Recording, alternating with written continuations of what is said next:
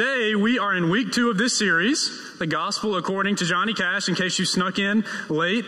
And during this series, we are spending some time, especially in the sermon each week, looking at a portion of Johnny's life with the hopes that we will be able to discern how we can better walk with Christ by looking at how he walked with Christ throughout his life. And so just like last week, we're going to talk a lot about Johnny Cash this morning, and we'll do that next week as well, because I really want us to get a good sense of who he was and what he did during certain seasons of his life. Again, like we said last week, with the hopes that we will begin to see our story in his story as we look at the life of this flawed saint. And I think that shouldn't be too difficult for us to do, because remember, Johnny, if you know anything about his life, you know that he was far from a perfect man, that he made a lot of mistakes in his life, that he did a lot of things that he looked back on and regretted. And I said this last week, I'll say it again. I think if he was standing up here with me, he would affirm that and say, yes, I did. There were seasons of my life where I lived in such a way that I wish I could go back and do it differently. But he never let that stop him from being who he believed God had created him to be. And I think we will see that especially in the season of life that we're going to look at this week. We're also going to look at some scripture every week that I believe connects to Johnny's story in some way. And this week we're going to be in the Gospel of Matthew. We're going to be in chapter 25, and we're going to read verses 31 through 40. Let's read it together this morning. When the Son of Man comes in glory and all the angels with him, then he will sit on the throne of his glory. All the nations will be gathered before him, and he will separate people from one another as a shepherd separates the sheep from the goats. And he will put the sheep at his right hand and the goats at the left. The king will say to those at his right hand, "Come, you who are blessed by my Father, inherit the kingdom prepared for you from the foundation of the world. For I was hungry, and you gave me food. I was thirsty, and you gave me something to drink. I was a stranger, and you welcomed me. I was naked, and you gave me clothing. I was sick, and you took care of me. I was in prison, and you visited me." Then the righteous will answer him, "Lord, when was it that we saw you hungry and gave you food, or thirsty and gave you something to drink? And when was it that we saw you a stranger and welcomed you, or you naked and gave you clothing? And when was it that we saw you sick or in prison and visited you?" And the king will answer them, "Truly I tell you, just as you did it to one of the least of these brothers and sisters of mine, you did it to me." This is the word of God for the people of God. And we say together, thanks be to God. This passage from the Gospel of Matthew is the very last full teaching that we get from Jesus before he makes his way to the cross. In fact, if you were to open the pew Bibles in front of you and flip to Matthew 25, you would see that in chapter 26, the very next chapter, is where Judas betrays Jesus. It's where the Last Supper is shared amongst Jesus and the disciples. It's where Jesus goes to the garden to pray and is arrested. And it's where Peter denies Jesus 3 times. All of that is in the very next chapter from what we just read. So this teaching really is the last little nugget that we get from the mouth of Jesus before he makes his way to the cross, before the cross becomes this undeniable reality, both for him and for the disciples. All that to say, I think it's worth us paying attention to what Jesus teaches on here in his last moment to teach before the cross. And you probably notice something here, and it's a trend that happens in Matthew especially. The closer that Jesus gets to the cross in the Gospel of Matthew, the more he talks about the end times. The more uncomfortable his parables and his teachings become, the more he references the final judgment. And this passage is no different, clearly, right? It starts off with Christ sitting on a throne, separating the sheep from the goats, or the righteous from the unrighteous. And we learn that what makes the righteous righteous is because they fed Jesus when he was hungry. They gave him something to drink when he was thirsty. They welcomed him when he was a stranger. They clothed him when they saw him naked. They took care of him when he was sick, and they visited him in prison. And the sheep ask a question, don't they? The righteous ask a question. They say, Lord, when did we do that? Because as far as we can remember, we never saw you hungry. We never saw you thirsty. We never saw you sick. We never saw you in a stranger. And in essence asking, are you sure that you have the right sheep? Because we don't remember doing any of that, especially for you. And the King, Jesus, will answer them. And this is one of the most quoted passages in all of Scripture, isn't it? Just as you did it to the least of these, you did it to me. And here's what I was struck by when I was reading this passage this week. The righteous are the righteous, the sheep are the sheep in this parable because of pretty mundane, seemingly forgettable from their reaction, right? Practices of kindness. When Jesus tells them that they are the sheep, that they are the righteous, it seems like they don't really understand. Because much to their confusion, Christ isn't demanding that the sheep be great speakers or that they be great martyrs or great believers or even extreme givers. It doesn't seem like the bar for entry is really any of that for these sheep. Instead, it is these small, unspectacular deeds of righteousness that revealed the flock that they really belonged. I think it's through moments like this in the Scriptures that we learn that when we do the work of Christ, we come face to face with Jesus. And it seems to me that Johnny Cash was well aware of this. The first time that Johnny Cash and the Tennessee Two, remember that was the band that they started out with at the very beginning of their music career, the first time that they played a live public show together was at a church in North Memphis in 1954. One of their neighbors had asked if the trio would be willing to come and play some gospel music for their Sunday evening service. And this was, of course, before any record deals or any fame. And they said, yes, they agreed, but they had one problem. They didn't know what they were supposed to wear. Nobody owned a suit, and the only color shirts that they had in common already living in their closets were black. So that's what they wear. And that's where this man in black persona began. And of course, it became an iconic part of what Johnny Cash stood for as his career and as his fame grew. At first, if you can remember, it represented his ties to this outlaw country music movement that he was a part of, and it tied him to people like Willie Nelson and Waylon Jennings. But soon it became more than just an image for Johnny. It really became a way of life for him. He began to be known as the man in black who stood with the outlaws and the outcasts of society.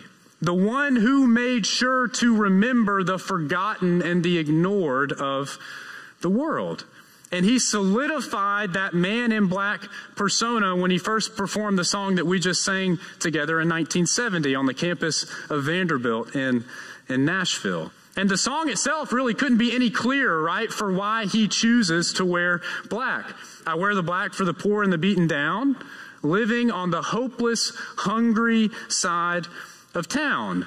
And again, if you know very much about Johnny's story, you know that this persona, this image, this song, this whole man in black act, this projection of solidarity with those who have been forgotten by society, that it really was not just a show for him.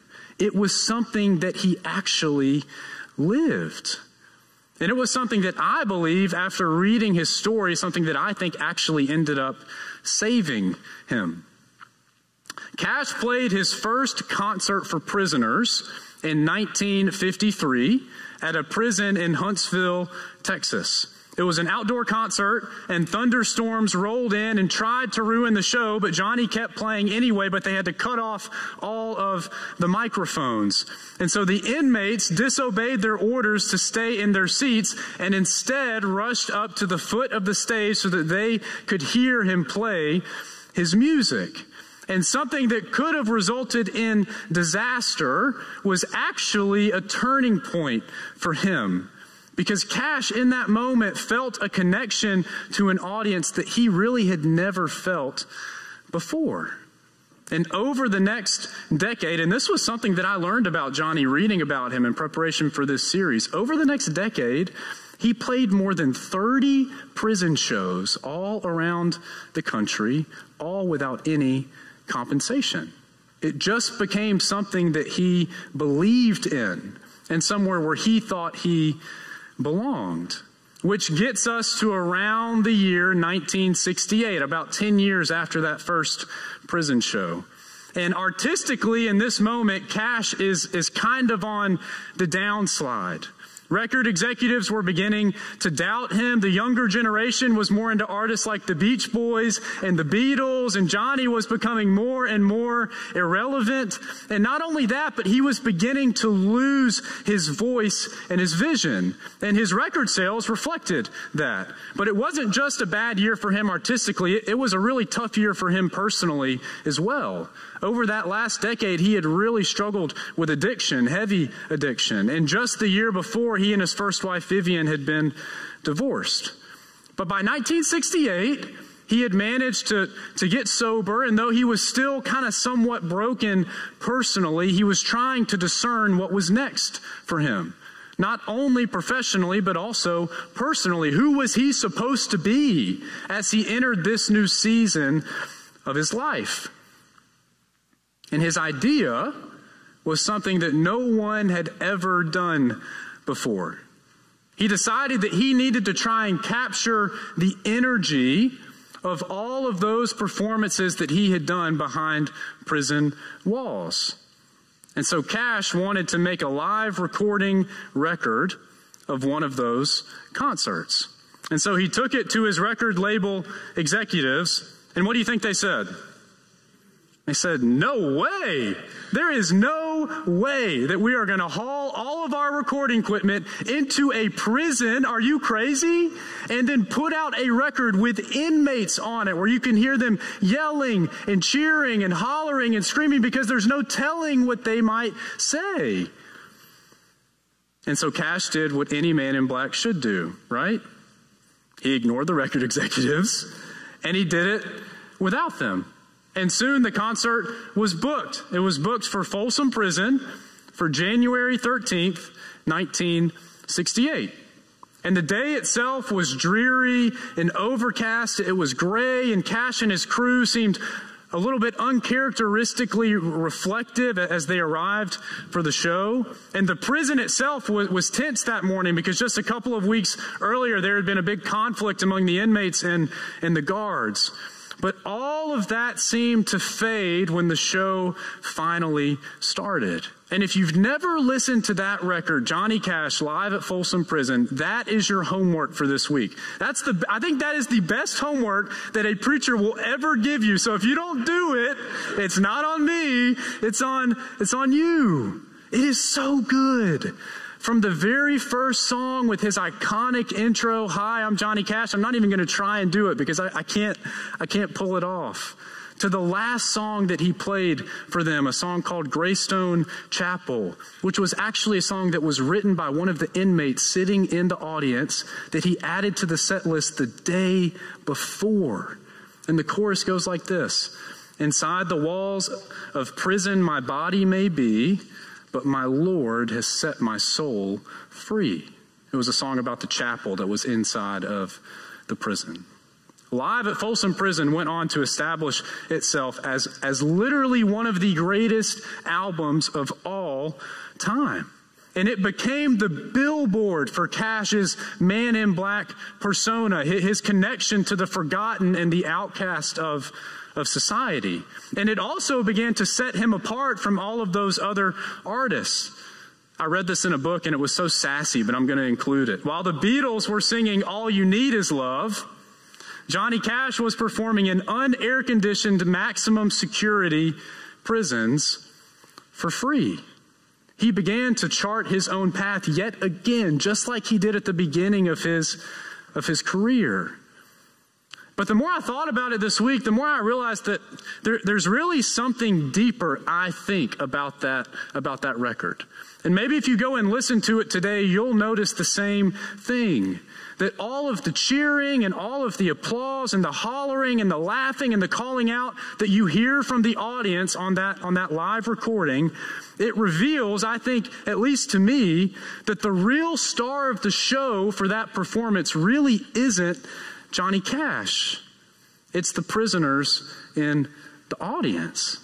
And what I think that means in a very real way is that the inmates of Folsom Prison saved Johnny Cash. I mean, something that started so small and halfway on a whim, if you read the story of it, at a prison in Huntsville, Texas, interrupted by a storm, ended up having such a massive impact on his life at just the right time. I mean, remember, his career was on the downslide at this moment, and his sobriety was new and fragile, and he really didn't know who he was supposed to be. And I believe that Cash went to Folsom Prison that day looking for grace, and I think he found it at the embrace of the thieves and the outlaws in the audience. I really think that they were Jesus for him that day. And that is the kind of reversal that we see in our scripture for today.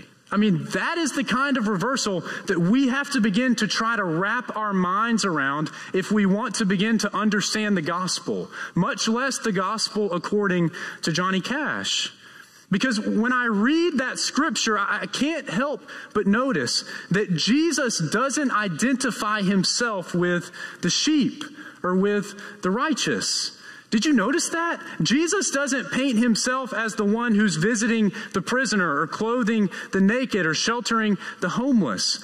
Instead, in the parable, Jesus comes to us as the homeless and the hungry and the naked and the prisoner. I mean, remember his words, just as you did it to the least of these, you did it to me. According to Jesus, when we welcome the homeless and when we visit the prisoner, we aren't the saviors. We are the ones being saved. And I think that is exactly what happened to Johnny Cash at Folsom Prison in 1968. He came looking for redemption, and he was saved by the forgotten of society. This parable and this story of the man in black, I think it's a reminder to us today that if we want to be with Jesus, we have to be willing to do the work of Jesus. And that is where we will find him. It's a reminder to us that songs are nice and so are words, but the real question I think we have to ask ourselves is, what is it that our hands are actually doing? Where are our feet carrying us? What path is it that we are walking? What is the direction that we are going? And what destination is that going to drop us at? I think we have to be willing to ask ourselves the question of how God is calling us to embody this kind of love, this kind of action, this kind of reversal. Because I wonder if Johnny wasn't here with us, if he wouldn't ask us the same question. I think if we can learn anything from the man in black, it's to where he found the hope of Christ. And it was with these forgotten folks. Because the truth is, we don't know when this time will come. We don't know when this day of judgment that's depicted in this parable, we don't know when that is going to happen for us. But we do know what Jesus expects us to do in the meantime. And we know where we are to find his presence. And it's really no different from where Jesus found himself when he was walking the earth. It's to feed people who are hungry, and to welcome the stranger, and to clothe the naked, and to care for the sick, and to visit the incarcerated. And look, I get it, because I agree with you. It sounds so simple. It sounds so mundane. It sounds so small. It doesn't have a lot of fanfare, right? It's not going to get you in the spotlight. But remember, just as you did it to the least of these, you did it to me. That is the gospel according to the man in black. In the name of the Father, and the Son, and the Holy Spirit. Amen. Hey friends, I just wanted to take a moment and say thank you for tuning into our message this week in the gathering. We hope you found it meaningful and life-giving. As always, you're invited to join us for worship on Sunday mornings at 10 a.m., either in person here in the chapel or online. If you want to know more about who we are at Bluff Park United Methodist Church, you're invited to check out our website. There you'll find out who we are, what we have going on, and how you can be a part of it. As always, friends, if there's anything that we can do for you, you're invited to reach out to us. We are here to help you and support you in any way that we can. We hope that you're having a great week, and we look forward to seeing you soon.